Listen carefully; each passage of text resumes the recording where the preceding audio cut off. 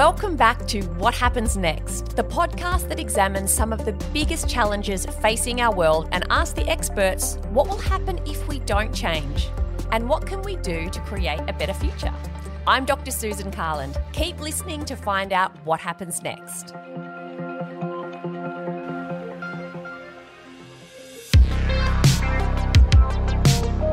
NFTs are an interesting use of crypto technology and could enable artists to make a living from their work. But they could also be, well, kind of silly. Do they work? Are they here to stay? Are NFTs as nifty as they seem? Stay with us over the next 2 episodes of What Happens Next as we take a look at NFTs. So firstly, and don't laugh at me tech heads, what the hell is an NFT? Oh boy, how long is this podcast? This is going to be a challenge, but I'll try. Yeah, it's exists in this world we can't touch and we can't see. The short answer is it's a non-fungible token. Non-fungible, hey? When we say it's non-fungible, it's got an identification number that's unique to that token. Okay, so NFT stands for non-fungible token.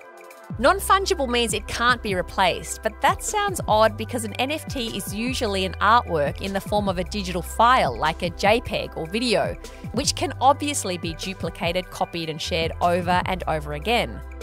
However, and if I'm following this right, what makes an NFT unique is that every NFT artwork has its own code?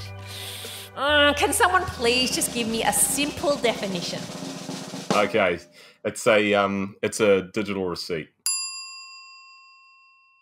A digital receipt. A digital receipt. There we go. That was easy. Attached to a blockchain, which is a bit of an order. Okay. So an NFT is a unique token that is attached to the blockchain. You know the blockchain. It's like a shared database of transactions on the... Okay, how about I get art lawyer Alana Kushnir to explain?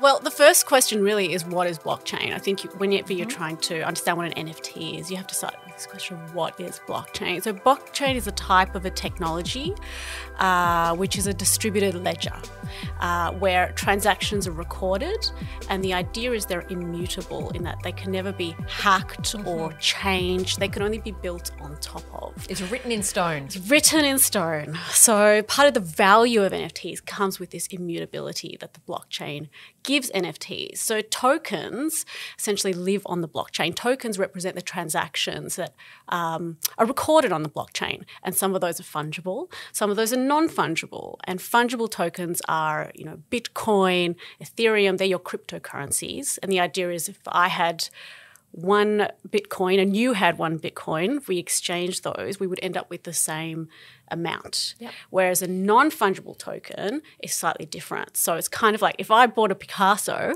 and you bought a Rembrandt and we exchanged those paintings, we wouldn't end up with the same thing that we started off with. So they're non-fungible. So the idea is the token is unique. And that's also where part of the value of non-fungible tokens lies, because they are unique on the blockchain and we can tell that there's only one of that type. So if I'm an artist, how do I create one of these tokens?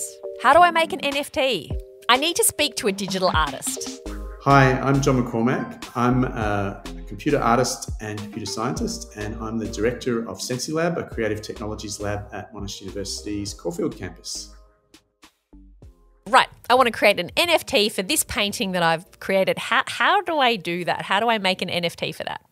So usually you do it via one of the many sites that are that deal in cryptocurrencies and NFTs. So you basically go onto the site. You have to have a digital asset usually associated with your work, although people have associated NFTs with physical paintings or physical art objects as well. And then basically you pay what's called a gas fee, which is a fee to generate some unique token, which is the NFT itself. And you get given that NFT digitally, and then someone can buy that NFT from you and transfer ownership from you to the person who buys that. Okay, so if I'm an artist, I can turn an artwork into an NFT and sell it. However, if I'm buying an NFT, What do I actually own? Hi, my name's Ben Hayward. I'm a senior lecturer in the Department of Business Law and Taxation at the Monash Business School, and my research work looks at how the law can support international trade in various forms in particular. So you don't really own that artwork in the same way that you might own a physical painting. What you own is the token, and it's linked to some extra right. You can actually think of it like, I don't know, buying a bottle of water from a vending machine or, buying a cup of coffee. When you buy that bottle of water or a coffee, you own that property. You can enjoy it to the exclusion of anybody else. That's the fundamental principle of personal property. It's something that you can possess, and you can possess it to the exclusion of anyone else. So take that in the context of a painting or a sculpture. You buy your painting, you buy a sculpture, you can display it in your house. You can loan it to somebody. You could loan it to a museum for an exhibition. You could sell it as well. So that's your kind of traditional artwork. But when it comes to digital artwork, it's a little bit different. And that's because it's so easy to reproduce, right? So you don't necessarily, if I send it to you via email, a digital file, we could both enjoy it at the same time. You could look at the image, the digital file, and I could look at it on, we could be on complete other sides of the world, and we can both enjoy it as it's meant to be enjoyed. So in that way, a digital artwork has some fundamental differences to a painting or a sculpture.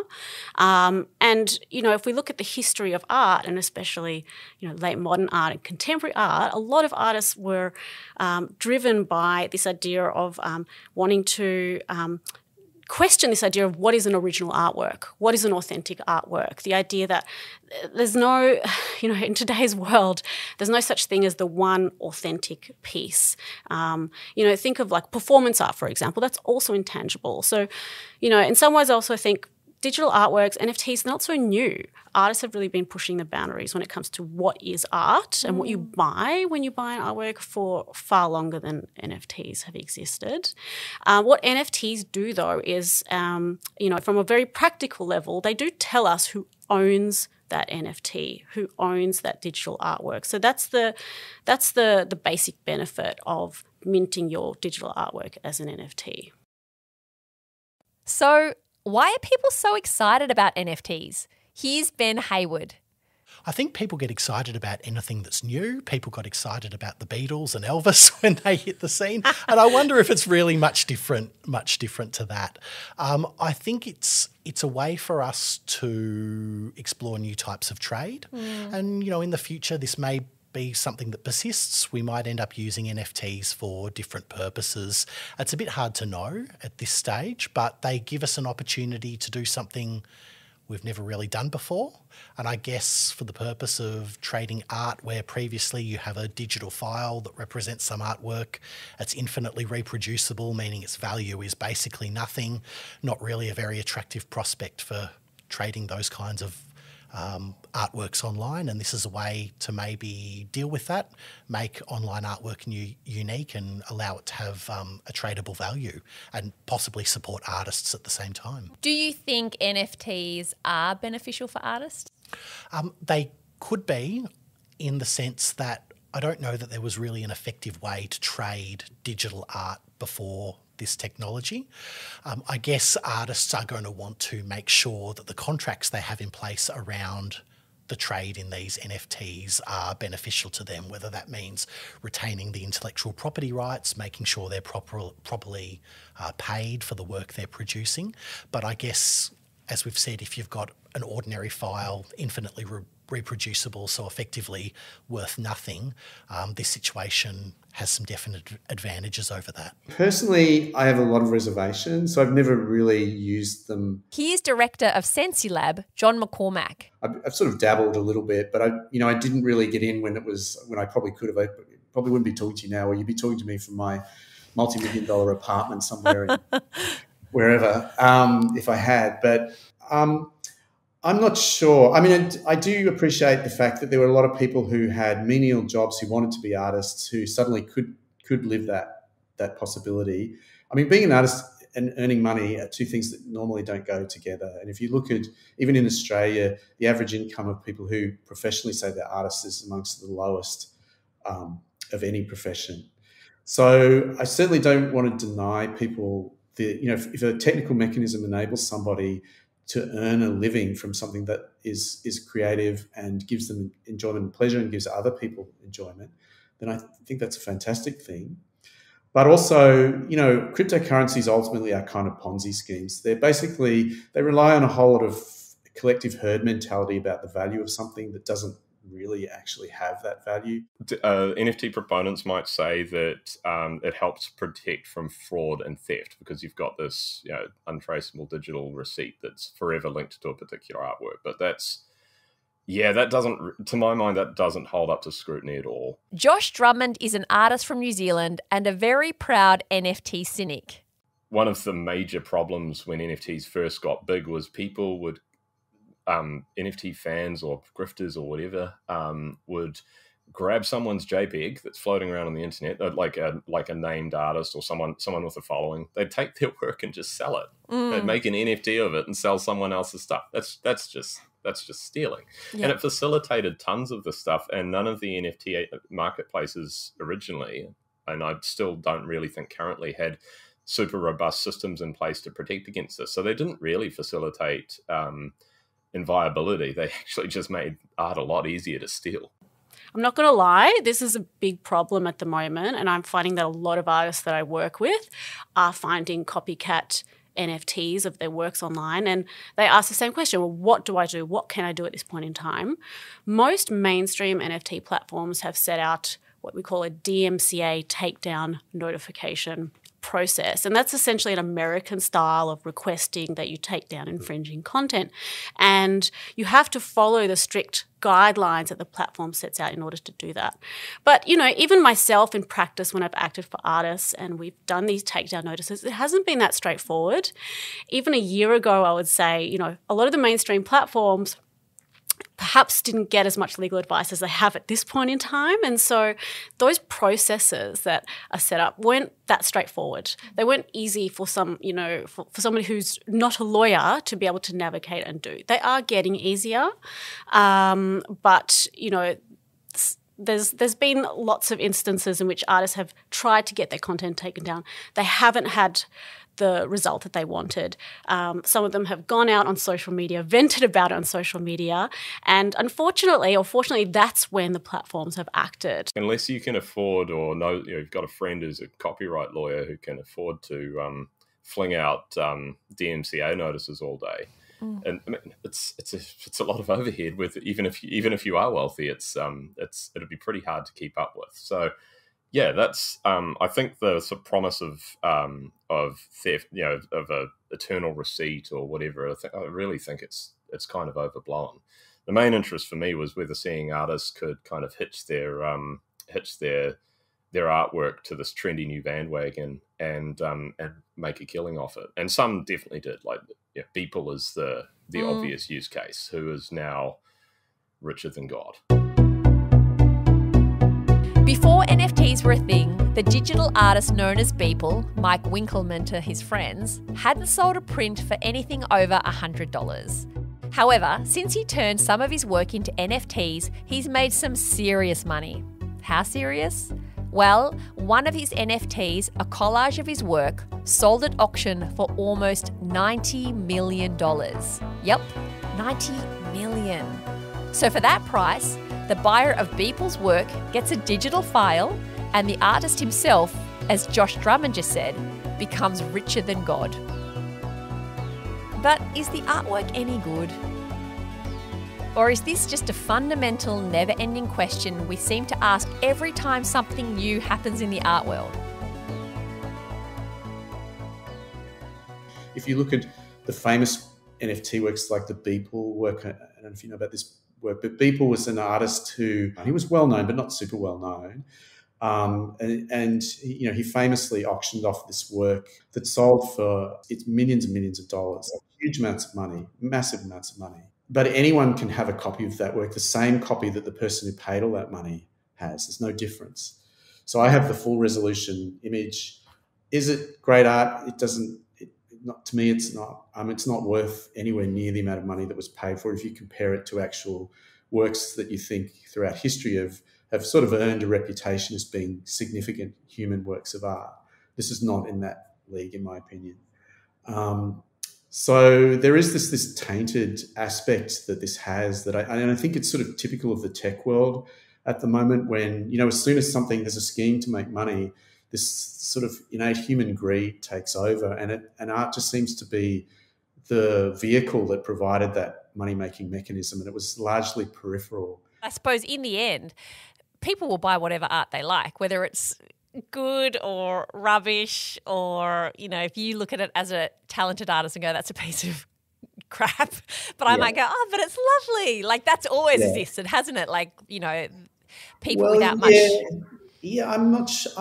So I've thought about this quite a lot, and I wrote an essay recently about it, and I think it's more complicated than that. I think a lot of it was to do with, because there's money involved and eye-watering amounts of money in some cases, I think people lost sight of the fact that it might just have artistic value for its own sake and looked at it more as a kind of investment thing. I think it's also the kind of fear of missing out. Like if all of your friends are saying, I bought an NFT, I own this, look at what I bought for $20,000. You think, I've got to get into that too. I don't want to be left out.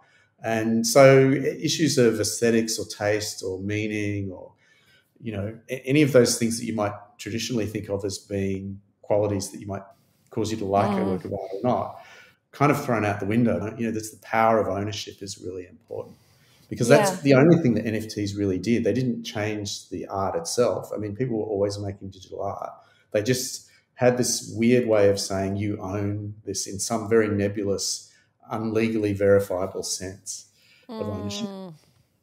That's really interesting. I wonder if it tapped into this part of the human psyche, this very animalistic part of human psyche, which is I want the rare thing. I want the thing that other people can't have because it makes it valuable. And so NFTs were putting something that's very rare in the hands of everyday. Most of us will never be in a position to buy the $5 million one-of-a-kind sports car or, the Picasso. But NFTs were saying, actually, you can do this now. You can have a thing no one else can have and it will give you the bragging rights. And I wonder if there's a very human inclination to want those things. There's a whole lot of psychology around conspicuous consumption and people, why do people have an art collection that they want to show off, to show that they have wealth, power and status and so on. And then there's sort of probably more fundamental evolutionary biological reasons why you might want to do that too. Just to sort of show the quality of genetically that you've managed to achieve this ability to buy something that no one else can have. So I think there was a lot of it was that. A lot of it is also that you could own a Porsche if you traded in NFTs at the right time. So if you bought in low and sold high, you could basically take your crypto money that you paid for the NFT or that you received for it when you sold it on to someone else and turn that into real money and then actually be able to spend that real money on something. It turns out there are also environmental impacts associated with NFTs. Professor Jon McCormack explains. When NFTs first took off and cryptocurrencies sort of became a mainstream thing, there was a lot of discussion about the environmental impact. So you were seeing, for example, large Bitcoin mining factories, I guess you could call them, in China, for example, that were using coal-fired power plants to power their crypto mining that they were doing. And so there was a reaction against this. It gets more complicated technically because there's two different kinds of crypto mining mechanisms, they're called, and one of them is far less environmentally damaging than the other. But the major platforms like Ethereum, Bitcoin still use the old method, which is environmentally quite, also, there's lots of industries that are environmentally bad in terms of their power consumption, but this just seems to be an added thing that's purely largely for human folly. And the environmental impacts have been really high. And now that when the market drops out, it's also not just the power consumption, it's all the e-waste. So people this big shortage of computer chips partially arose because of this rise in crypto and NFT. People were buying hundreds of thousands of GPUs or CPUs, putting them in big racks, running them from coal-fired power, for example. And that caused a chip shortage, that caused a whole lot of people that might be using these for other, perhaps you might argue more, ethically interesting or ethically valid reasons were not able to access it because the crypto miners had bought them all up. So I think there is this huge issue with it. It still exists today. Ethereum have said they're going to change to a more environmentally friendly scheme, but they haven't yet. And I think there was a lot of pressure on artists to think carefully about the environmental impact of selling their work on NFTs. And so a lot of platforms arose that were supposedly green. I mean, any NFT or any computer system uses power. You can't get around that. So there is an additional cost in terms of the power consumption, and that's largely opaque to the user. Where does the crypto get its power from, and who's doing the mining? And because it's all distributed, it's very difficult to chase all that up. So has the bubble already burst on NFTs? I think a lot of interest, and again, I think this is due to the sort of, I hesitate to say the end of the pandemic, but at least a change in the way, we're no longer in lockdowns, we're no longer, galleries are open again, you can go to museums, people are getting out. Digital works are great if you're sitting in front of a computer, but as you said, I mean, you can print them out and hang them on the wall if you want to, but most of them, I think people might look back and say, really, I paid that much money for that? I'm glad I can finally get my head around what an NFT actually is. Are NFTs all that bad? Is there potential for artists to get paid and consumers to make a good investment? What does the future look like for NFTs? In our next episode, experts in the field of business and law discuss some of the ways they are helping both artists and consumers navigate the tricky legal world of NFTs. We'll also find out about the world's first self-proclaimed anti-NFT project. Thanks to all our guests, Dr. Ben Hayward, Professor Jon McCormack, Alana Kushnir, and Josh Drummond. For more information about their work, visit our show notes. If you're enjoying What Happens Next, don't forget to give us a 5-star rating on Apple Podcasts or Spotify and share the show with your friends. Thanks for joining us. See you next week.